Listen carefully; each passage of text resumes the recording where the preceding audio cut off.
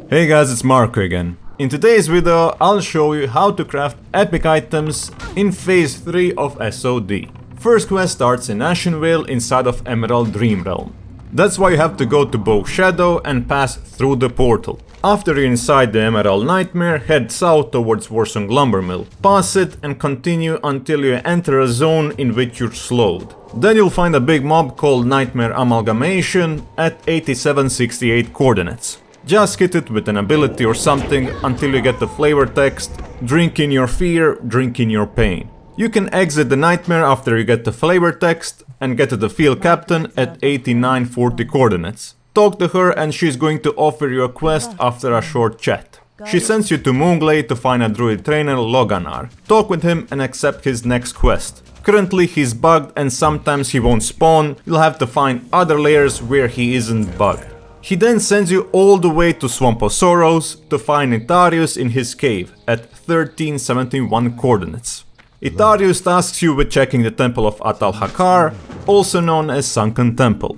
Head to 5676 and enter inside of the temple. You can log out skip to avoid most of the mobs, and then just enter your save or someone else's save, but they need to clear until Iranicus. As a rogue or a druid you can do this part solo, but other classes will have difficulties if there are mobs. I could have made it in this attempt, but it was already 3 AM and my brain was thinking of how to do it with speed, and I wasn't looking at how much time do I have left to do it, and then I got locked in Sunken Temple. Big whoops, but it is what it is. There is no notification that you finished the quest, but you need to enter the Iranicus's room.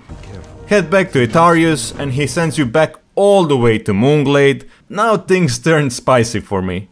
Druid despawned and there was only one layer in Moonglade, so I waited for the druid from 3 AM up until 10 AM. I quickly swapped to the new spawn layer, and as soon as you accept the quest, shadowy figure appears and the druid disappears for everybody else. You can get him back by killing him, but you'll lose 25 Cenarion Circle reputation. However, I strongly advise killing him to become hero of your realm.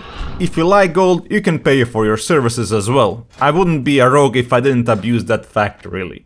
But after you turn in the quest, you can see a shadowy figure, talk with her, accept her quest, then listen to her story, finish the quest and take a new one which sends you to Booty Bay Inn. There on the first floor you will find an injured gnome, Knight of some renown. First talk to him, then you'll be able to accept his quest. This will take you to Jaguero's island of the coast of Stranglethorn at 4085 coordinates. Loot the little dirt pile, then talk to the tadpole and he'll give you the bracers. Head back all the way to Moonglade again and talk to the shadowy figure. Now you'll have the final quest to go and kill the Amalgamation in Ashenvale.